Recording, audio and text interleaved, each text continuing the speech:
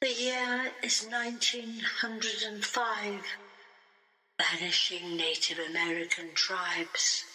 You must do a podcast. Year by year, event by event. I'm afraid it is the only way to save humanity. I am the angel of time. Oh, good evening. Hello, Phil. How are you? Yeah, all right.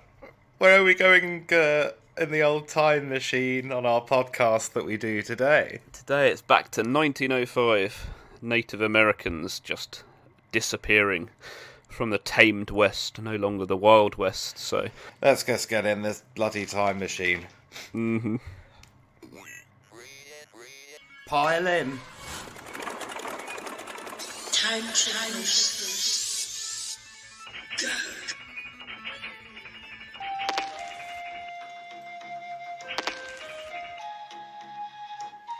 There's something quite apocalyptic about the way the American tribes are vanishing from the landscape at this point.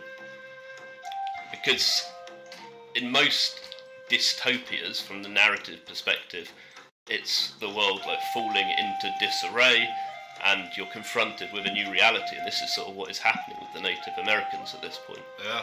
When they're first of all bumping into Western settlers, not necessarily the trained army, but the first Western settlers that come in are poking around, building a little farmstead, and you're sneaking up to see what's going on. They start shooting you. Yeah. You in reprisal kill them, and then the word spreads that it's a wild frontier. Yeah, and then it's just endless conflict. Yeah, and you suddenly realise, oh shit, I poked the bear. Yeah, And now they're coming and they're taking all my lands. And... You'd almost rather fight the military than those angry bears, settler bears. Yeah. Vengefully protecting their Yeah, land. but this was the absolute Wild West at this time. Hey! It's called Wild West for a reason. Yeah. God, it was like the Wild West of... Wild West. The Wild Wild West. When I Jim rolled West. into the Desperado, Rough Rider. No, you don't want neither. None of this six-gunning this. Talked about the Panama Canal and how America was interfering and flexing its imperial muscles, so it's able to have bigger ambitions now that it has mastered its westward expanse, which finished relatively recently for them. Yeah. They were still a frontier culture up into the 1890s and 1900s, early 1900s. Now they're just transitioning into a global superpower. But yeah, before they fought all these I think you wars. meant the Native Americans are transitioning into a global superpower. I was going to say, I don't think Oh that- no, don't think they're that's the very way much that on the history- way. They were never really any sort of great force, because the Spanish had been wiping them out for many years prior to when America as a country came into being. like the Boers, they did have some interesting strategies, I guess, based around like knowing the landscape really well, and They were great fighters. They managed to put up some good resistance to the Western expanse of America. But yeah, they were no match for guns and cannons and, you know, just the march of Western civilization, destroying a very old way of life that hadn't adjusted to the 20th century. No industrialization, no large-scale farming or anything, a nomadic existence, and they were always going to be wiped out at some point. And here we're just seeing the tail end of them.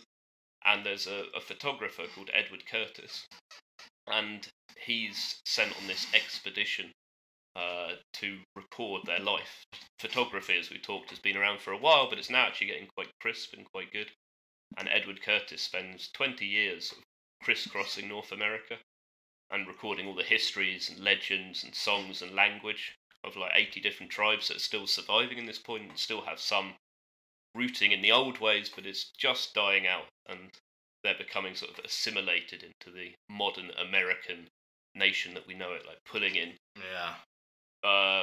people from Europe at this time as well, and trying to mould a new nation. And unfortunately, the original inhabitants of the land, their story is sort of buried from this point on, subsumed by the new America, the Uncle Sam. Yeah. Who even after the wars have officially ended, I think, continue to use the most like horrific tactics. I think one like wiping out. I think there was. I'll have to double check the date, but they were like handing out sort of aid blankets but they infected them with like the smallpox virus to try and wipe out some tribes. Mm-hmm. Yeah, they used some pretty fiendish sort of what we would term now biological warfare. Fiendishly effective, and decimating whole tribes just by passing on cholera. I think it was one illness, particularly that devastated them, because they had no sort of immunity to it whatsoever. Wasn't that a thing with COVID lately? Weren't there a few tribes? Either it did reach them and it completely wiped them out, or they were worried about it reaching them. I don't know. Again, bit of research made that a very good little. I zoned out there actually. I was thinking of Sitting Bull. Sitting Bull. Sitting Bull. Not. I'm looking at the Alex Arbuckle photos that you just mentioned. Alex Arbuckle, Edward Curtis, and they're very evocative images. And are these sort of? I know. I was about to say, did he romanticise? In his efforts to capture and record a vanishing way of life, Curtis sometimes meddled with the documentary authenticity of his images, posing his subjects in romanticised settings, stripped of signs of Western civilization, more representative of an imagined pre-Columbian existence than the subjects' actual lives in the present. So there is a bit of naughtiness going on, but Curtis's body of work still one of the most. He's quite interesting though, because he's creating a form of artwork as well, using photography as art, not just as a record. Like he's primarily a documentarian. He's documenting all of these things, not just from photography, but from the songs and the oral histories. So I think he's allowed to play around a little with the composition.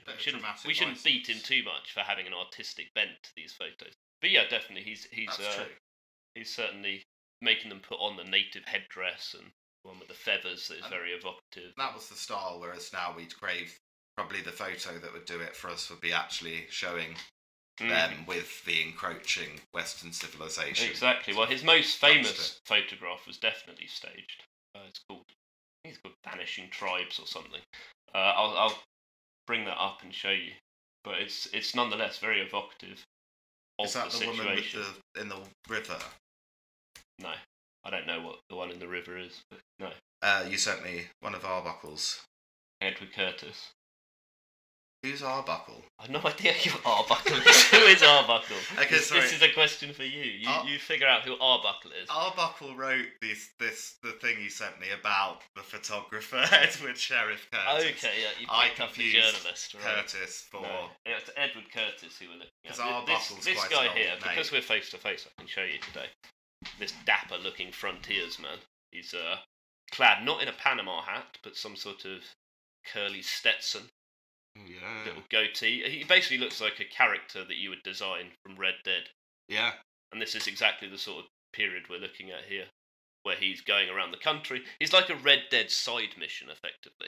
Yeah. Because he's been given a camera and told, go off into the wilderness, document these tribes, see what you can put up. I already hate him so to beat much him with the I stick hate of those like, side he's posing.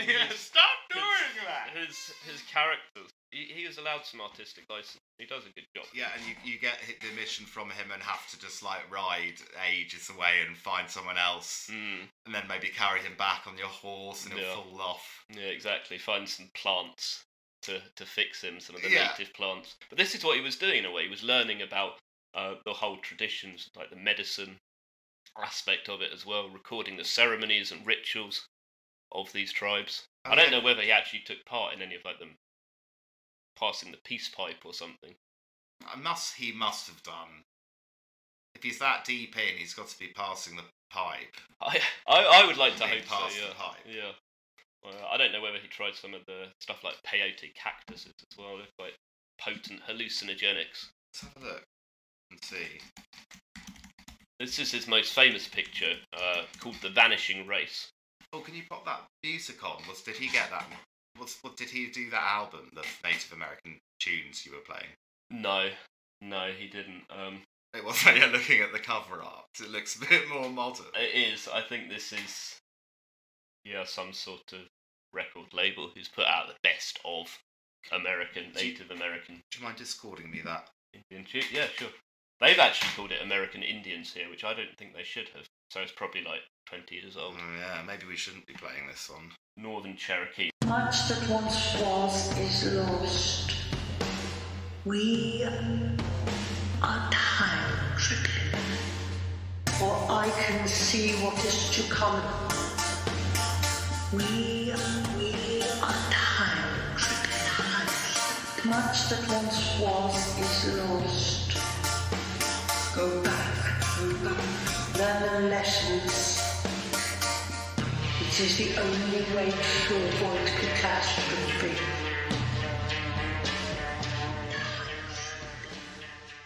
Is this like something that would be on sale at the casino?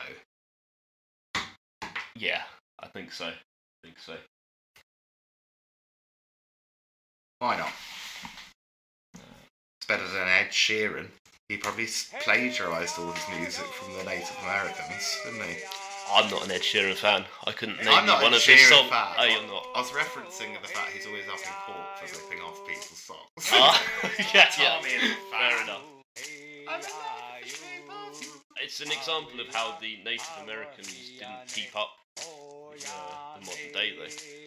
Like copywriting stuff, they just had no conception of that at that point. They never had a chance. It just sort of forced itself on them in a very Yeah, I mean, from way. my understanding, I'm looking to you as the expert on this because you did do a little bit in school. Oh yeah. But they sort of shoved the Native Americans backed them into a corner first rather, and then shoved them into reservations. So once they'd beaten them militarily and were chasing them across wherever it might be, like Nevada and Utah, from one end, and then you've at this point got the rise of the big coastal cities in California and Seattle.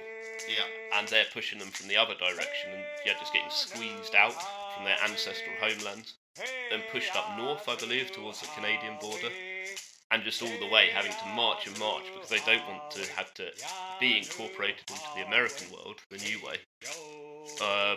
But they've got no way to escape it, really. It's like the beginning of like modern technology meeting that kind of like the Boer War. You had the first concentration camps and just all these really creepy biological mass subjugation tactics. Feels like a similar thing. The urge to destroy, to wipe out. Unfortunately, this is something we're going to encounter more and more as we voyage through the 20th century.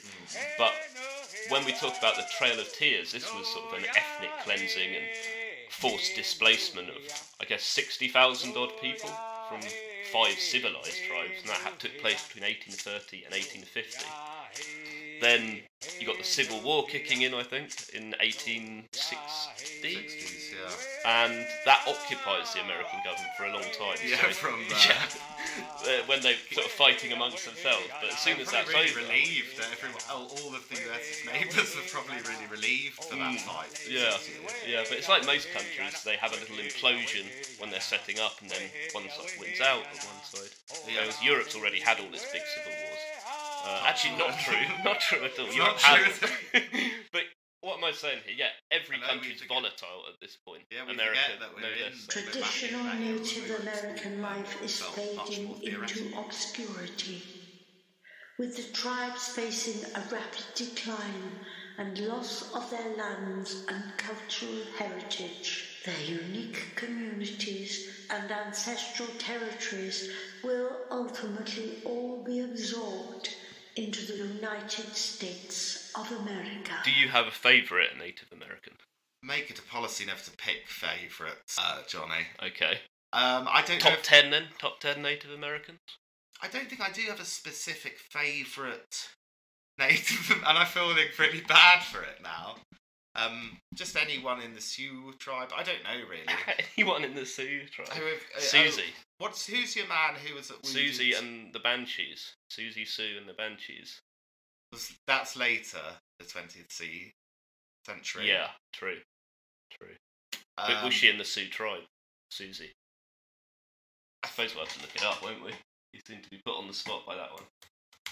I did know it, but I've forgotten. No, I think it's just a affected 80s type stage names. Oh, they're actually a British band. Yeah, yeah. I didn't know they were British. So yeah, they've got no relation to the Sioux tribe. Who's the one who was at Wounded Knee? Sitting Bull, was that? It might have been. Is that who you're going to say is your favourite? I am going to have Sitting Bull as one of my favourites. Yeah. Sitting Bull was, of course, Custer's nemesis. Buffalo Bill was a friend of Sitting Bull, and the military tried to get him involved. Do you know what Sitting Bull was named at birth? Lying Bull? No, Jumping Badger. Are you joking? Jumping Badger? That was his birth name. Oh, right. Do they have badgers? Yeah, North America has badgers. I've never heard of it there. Well, they're not the most exciting animal when you've got pumas and bears and wolves and bison. Yeah. It's the sort of thing you'd name a baby. Badger. Honey badgers. Honey badgers, they're from different continents, I believe, Africa. Yeah, just regular, what was he called? Peaceful badger? Jumping badger. At birth. Oh, Wounded Knee isn't...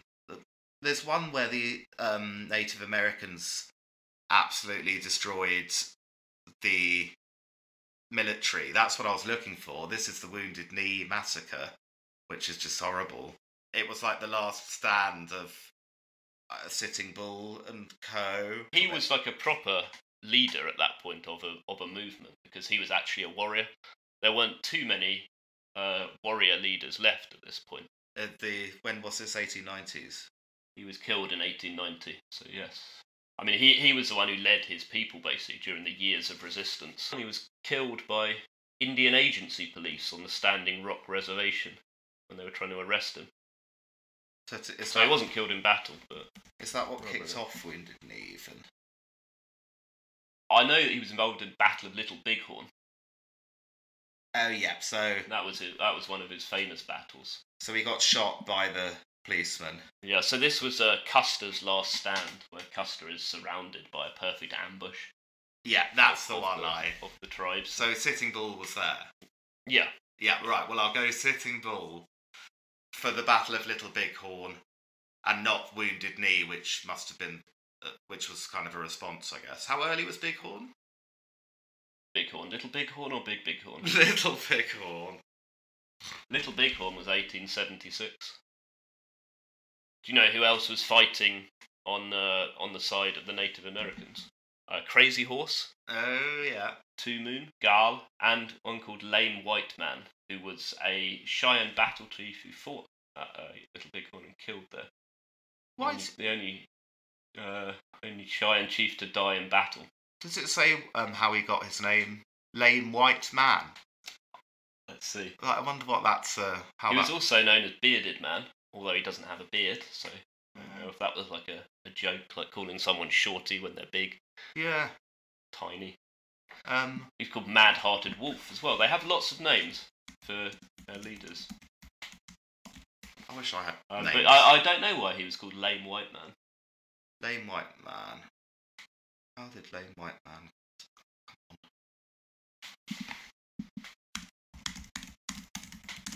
I think I found out what it means, because he was very good at laming white men, because he was always out in front in battle. Oh, okay, right. So he's not like a sort of like lame as in rubbish white man. He's actually properly laming. Yeah. Fair enough, fair play, yeah. So a noble lamer. The noble lamer. Nowadays he'd be called the lamer. Of his gamer handle. Yeah. Lamer. Lame white man, yeah, or lamer. I don't know, probably lamer. The with Leeds the lamer. E as a free. Yeah. I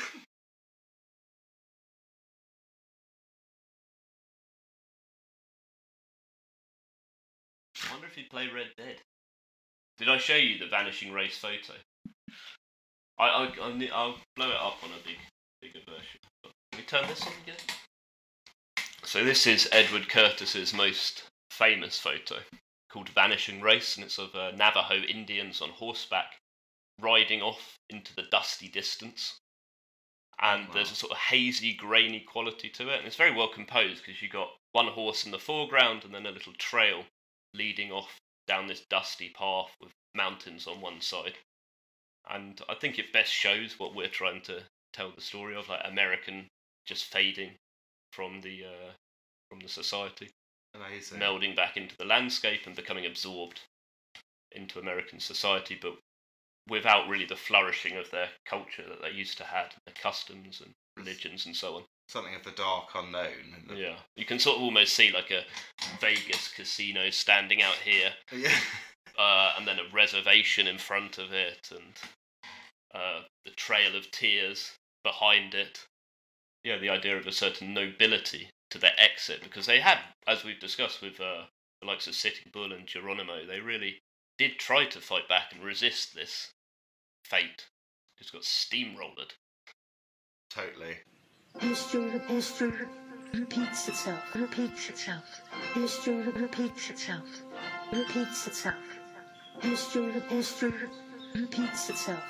itself. First as a tragedy, then as a farce. Repeats itself. I'm pretty sure that Sitting Bull did partake in the hallucinogenics. Oh, yeah. Because Oh, I thought he was, aside from a warrior, also a revered holy man. And he participated in one Sundance ceremony where he danced for 36 hours straight. Was making cuts in his arm, like 50 sacrificial cuts and a pattern on his arm before he fell into a trance. It sounds like he's on a comic relief, doing it for charity.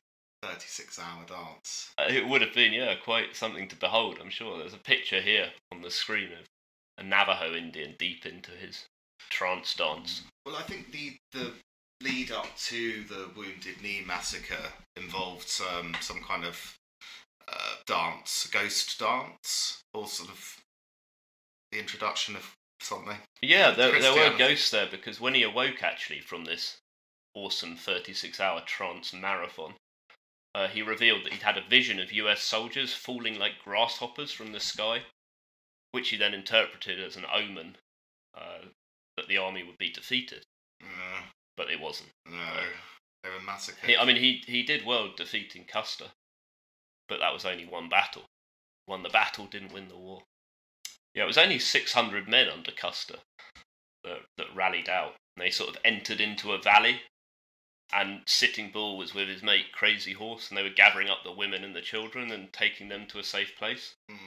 And then he led over 3,000 Native American warriors into this valley and prepared an ambush. Yeah. So you had 600 cavalrymen, even though they've got rifles and pistols, they're still going to be overwhelmed. Probably the Indians by this point also had a fair bit of firepower. They weren't just using bows and arrows, for example. It was quite a vicious firefight. Is this Little Bighorn? Yeah, Little Bighorn.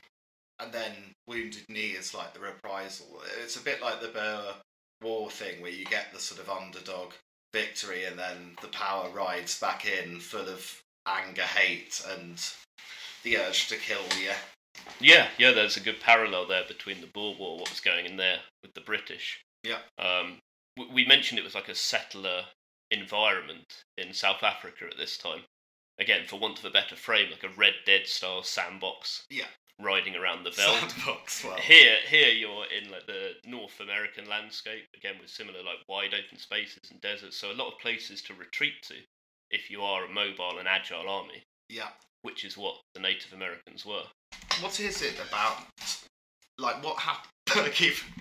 1905. What happened? What is it? What's the event itself? It's called Vanishing Tribes. It's the idea that Native Americans are just vanishing from the American landscape. So it was the date that the guy, Sheriff, took the pictures, the photos of. Yeah, the 1905. He was not Sheriff Curtis, Edward Curtis. Edward Sheriff Curtis. Oh, okay. You're referring to him by middle name, as one often does. Because I couldn't remember. You're going to refer to me as James from now on. James Arbuckle. Okay. Yeah, Sheriff. He was photographing for a long time, 20 years in total. But this particular picture is from 1905. What do you see here? We're looking at this. It says Apsariki War Group 1905, and it's 3 Native Americans in full sort of headdress, and they're on horseback looking into the distance, and one of them's holding a sort of long, it looks almost like a weird hook or a ropey scythe. Or maybe it's a standard. I don't know. Spear, perhaps. Either way, now I know that he posed so many of these, I can really see it. I can really feel the it's a bit over theatrical somehow. But that's life. Make a good album cover. Yeah, I'm sure lots of bands have gone that way. Maybe Neil Young and Crazy Horse. Yeah. I entrust you with this sacred mission. Quick, idiots. History is starting to unravel. So the settlers were also urged by the government to shoot as many buffalo. And they just did it without oversight, and even encouraged trains that were passing by.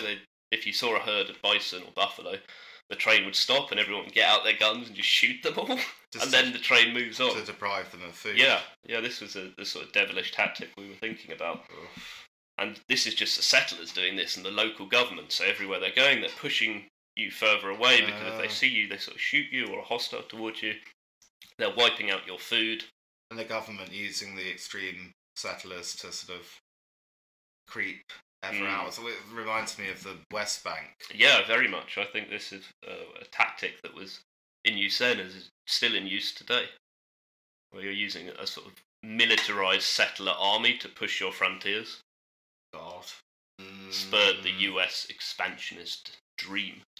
Interestingly, so the invitation of Theodore Roosevelt, our old mate, Teddy, 6 chiefs were invited to march in his inaugural parade. Juana Parker from the Comanches, Buckskin Charlie from the Ute, American Horse from the Sioux, Little Plume from the Blackfeet tribe, Hollow Horn Bear, and Geronimo from the Apache tribe. And the newspapers of the day were quick to remind readers of the Indian Wars, emphasising the blood spilled by frontier settlers at the hands of Native Americans.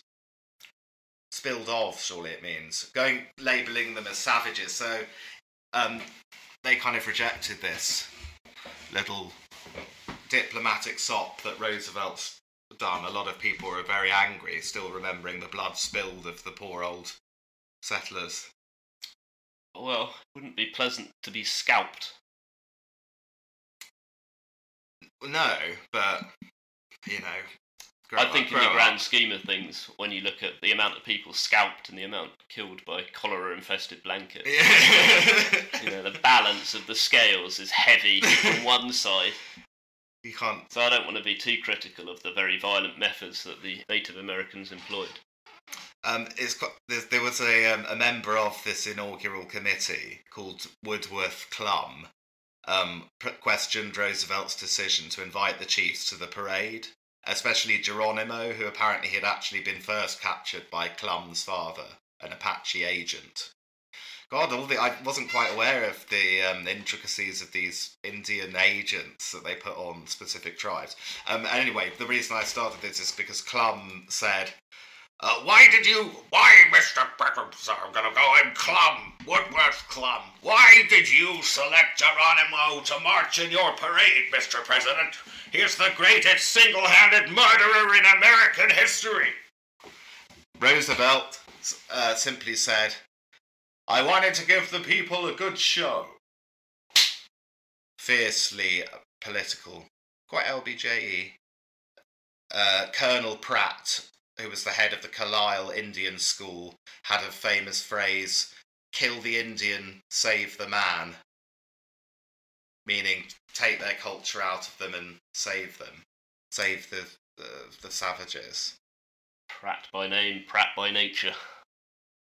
Yeah, the Indian was out of sight, out of mind at this point. The notion in 1905 was that the Indian was going to disappear, the vanishing American. So this is almost answering my own question of why 1905. Apart from our Edward Curtis, you've got this amazing thing going on in the inaugural parade. You know that as a fight is sort of over when you're in the parade, just as like a waving. Yeah. GG. You tried. Now all off to the reservations. exactly. And tribal land surveyed and divided up. It seems that the chiefs sort of went and did it just because Native American issues were so dropping off the radar at that point that they just needed to be visible. I'm getting all this from SmithsonianMag.com. Oh, here's another bit. According to a contemporary account, Norman Wood's Lives of Famous Indian Chiefs, the chiefs were granted an audience with the president a few days later. Geronimo made his appeal through an interpreter. "Great Father," he said, "my hands are tied as with a rope. My heart is no longer bad. I will tell my people to obey no chief but the great white chief. I pray you cut the ropes and make me free. Let me die in my own country, an old man who has been punished long enough and is free." Oh. You never played the Red Dead single player, did you? Red Dead Redemption single player storyline. No. First, why not? Because it's a really good briefing for this time period. However, I just read a really sad Geronimo quote. 101 of frontier education in the 21st century. I know, I just thought you might have gone, oh, Geronimo. But the Red Dead single player was always about £60, whereas I got the online only version for £5. I usually just down as many people as possible and hide their bodies in a hotel room and wait the police out of my Camp out with some flaming arrows and sticks of dynamite. Yeah, and coming back to the guy we mentioned at the start, Edward Curtis's photos, I think a lot of them depicting a way of life that really wasn't going to be around even in the next sort of 10 or to this sort of march of progress, march of civilization, just sort of turn them into some sort of outcasts in their own land. Quite sad. And I think the image from Curtis that I found actually most resonant is not the one he released, but the undoctored image of the Native Americans with a mechanical alarm clock sitting there in the middle. In the middle of them. Far be it from me to criticise century-old photographers, but that's the fucking money shot. That alarm clock, what it represents, why it's there, how it wouldn't have been used previously, because obviously it would be going by the sun and the dawn. That alarm clock is just, it says it all, really. Yeah, that photo is definitely the one to sum it up. Their time is running out. They're out of place in this new world.